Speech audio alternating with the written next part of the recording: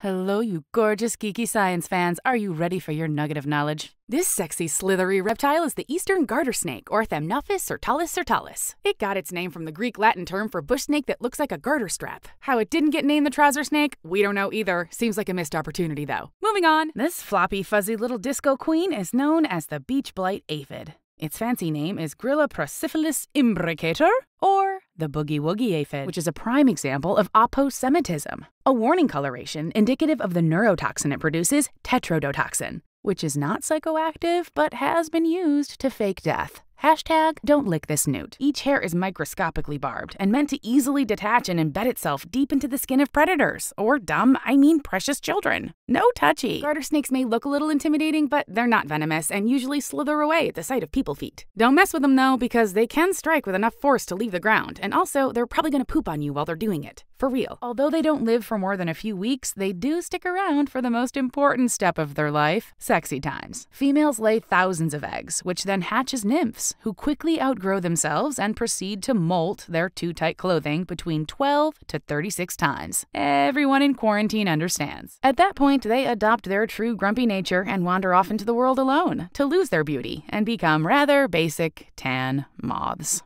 And so it is. Once she finds her new water home and her mate, they do a little dance, she swims to the bottom to scoop up the sperm packet he so rudely put all the way down there, and then she turns green. Ugh, nature. So unfair. That's it for today. Tell your friends, science is real whether you believe it or not.